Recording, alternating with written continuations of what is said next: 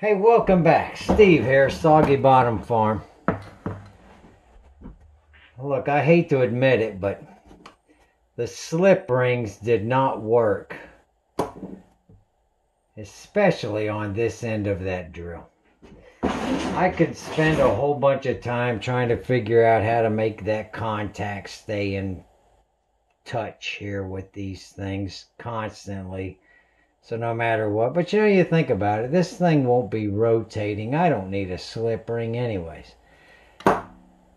So what I did is I bored out some PVC fittings that were just laying around here, couplings, male adapters, whatever the heck you can come up with. And I've glued into the bottom of this one a female 110 volt outlet. They got numbers on them. Let me see if I can find it. Put on my birth control glasses here. I can't see it. It's on the wrong side of the plug. But anyways, you know what that is. Find something that'll fit in a fitting for you. And then on this drill, I've done the same thing, but I put the male. I'm only using these two terminals. And I'm going to glue that thing onto the handle, and then we'll just plug this thing in. This will go inside of here, and we'll just plug it in. Hopefully there's enough height here to keep that thing from rocking and falling over. But I'm going to go ahead and I'm going to glue all this stuff up. I got nothing to lose. It was trash when I started. So hang in there. I'm going to get all this glued up. I may or may not chamfer these edges. Honestly, I'm not going to be holding this tool. I'd have to make an extension cord with one of these on the end that was attached to the battery. Right now, I'm just going to go with these clamps. This is just junk laying around here. I need to throw it away or use it. I don't want to bequeath it to my daughters. So let me consume some of this trash. Hang in there. We're going to put a fan on my lawnmower today. What do you say we finish this up today? I got a switch here. This thing must be older than me. Nothing but English on it. Valparaiso, Indiana. But it's a double-poled switch, 15 amps. I don't think this thing will pull 15 amps. But either way, let me show you what I got. Here's our air conditioning. Well, it's just a fan, you know that. I haven't decided how to deal with this end yet, but we can test it. I'm going to I epoxied a magnet onto this fitting here.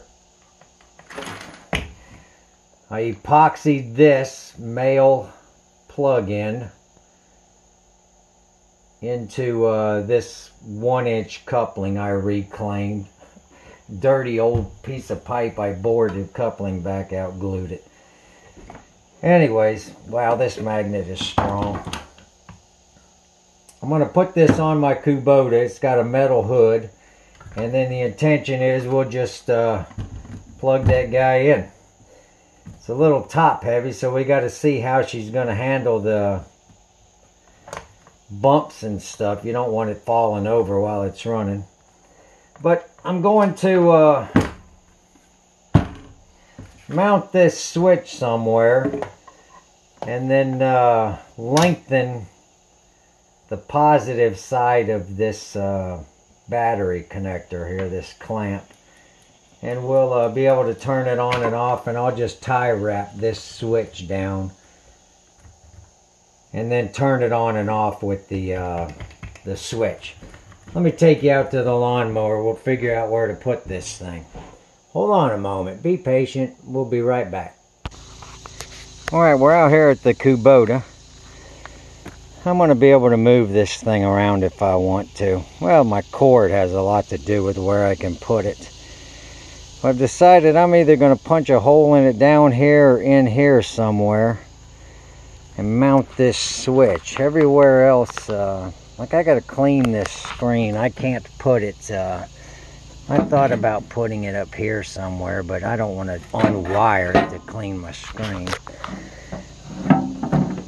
That thing Be nice if that drill would stay on there when I open the hood.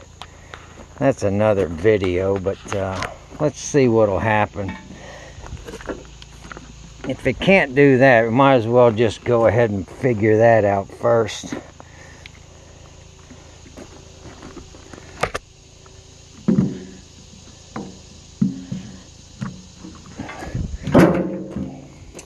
Come on, baby. Sorry about that. I can't do this stuff one-handed. I try, but I'm not good at it. Let me turn this base plate here. Let me go this way. Come on. That magnet came out of a rodless cylinder.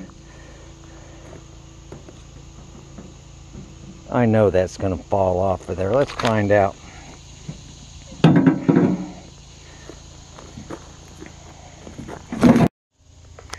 Well, that didn't work too good. I stuck 4 neodymium, whatever you say, magnets underneath of each corner here. This magnet, and then I got another magnet under here. This seems a bit extreme, but I don't want to drill holes in this hood. I don't want to be the guy that ruins this lawnmower. But it's holding it. I think almost. We'll see what happens when we're riding around.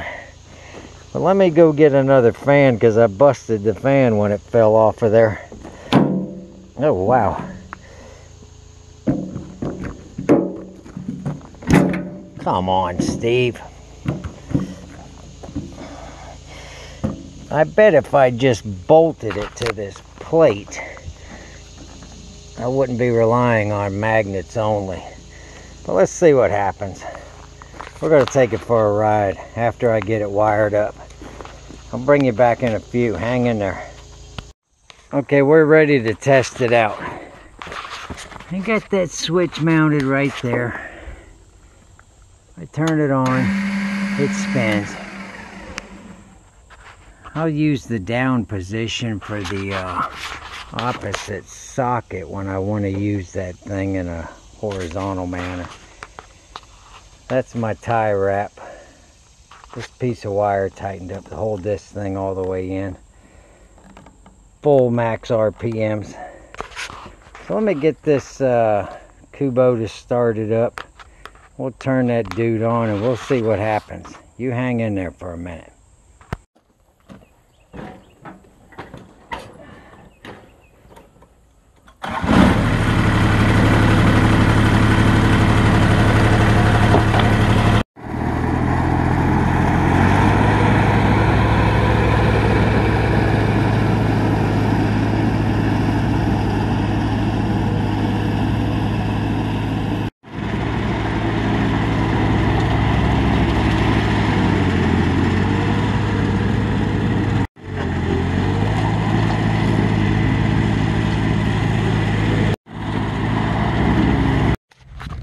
Okay, all joking aside, this thing held up pretty good. I can definitely feel it when I'm sitting in the seat. I might lengthen the cord, get a little closer if I need to, but just remember, a fan has got to know his limitations. I must have pushed it a little too hard there in the end. Alright, I hope you enjoyed this little moment of nonsense. Come on back. I'll show you what I'm going to do with this end of it. I got an even more productive way of using this old motor. Alright, this is Steve out. Soggy Bottom Farm. Come again. I'm going to put this in there somewhere in that video. You know, them RPMs are matching the frame rate of this phone. But anyways, I got to mow all of this. It's going to take me about 3 hours. I am not going to stop it at all. I want to see if I got to add some venting back here. You know, there is a fan in the back of that little motor. Let's see if this guy gets hot on us. Let me show you this frame rate. That's maximum RPM. Now I'm slowing it down. Hear it?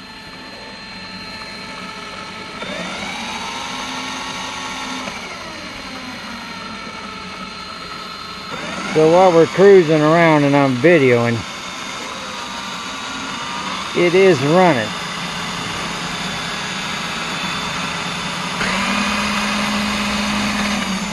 Hold on.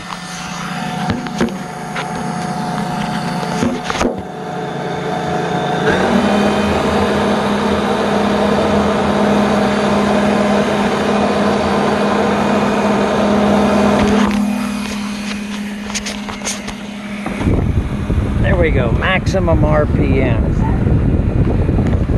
You hear it? Alright, I'm going to mow for a couple hours and bring you back. We'll check the heat on that thing. Hang in there.